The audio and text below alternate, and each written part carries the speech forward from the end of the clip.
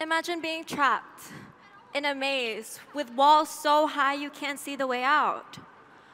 You wander lost and frustrated until you realize something incredible, that the map to escape was in your pocket all along. Today, I want to share with you the map to your own potential and how to trust yourself to navigate through life's most challenging mazes. Let's begin with a thought experiment. Picture this. You are in a room with 2 mirrors.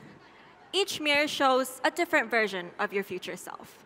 The first mirror shows a version of you who followed all the expectations of others, whether that be your friends, your family, your teachers, society.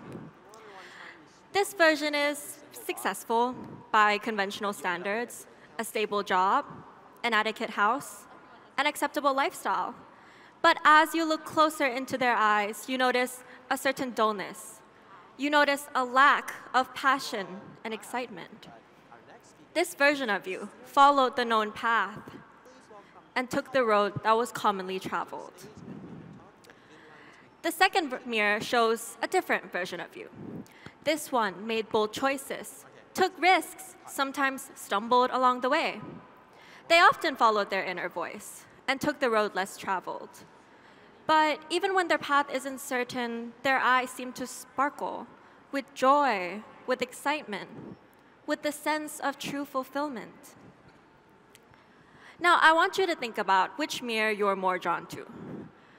Do you choose conformity, or do you choose your heart? I chose my heart, as I got to do what I love, follow my dreams. But there's a catch. The path to becoming the fulfilled version in the second mirror is unclear. It requires you to believe in yourself and to make some decisions that might not always be understood by others. That itself is the start to the path of a key secret, self-trust. Let's go on a little journey to explore the concept of self-trust, shall we?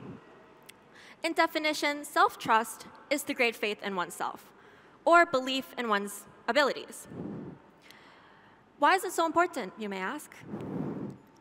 It is the foundation of our authenticity and fulfillment.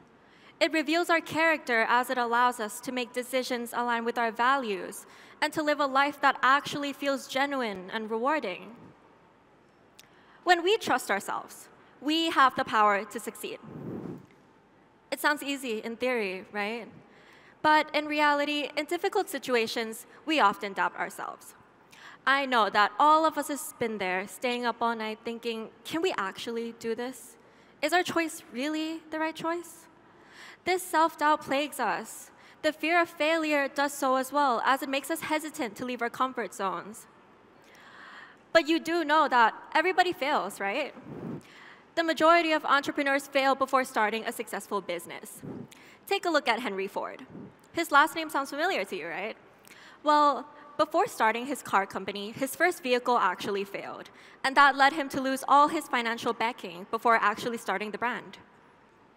Or Bill Gates, whose first business before Microsoft, which was called Trav-O-Data, also failed as the technology just didn't work.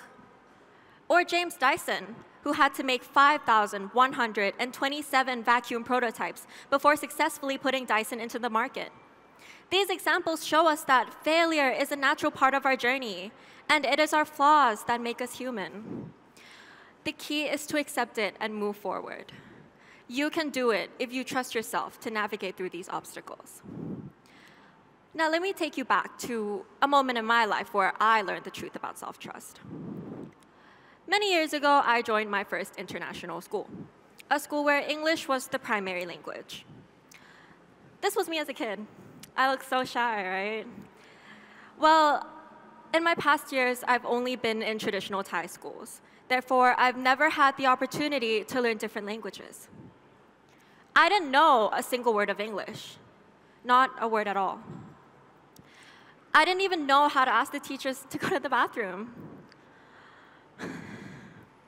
Every day, I watched as the kids around me chatted and laughed, swapping stories and playing games, and I felt isolated.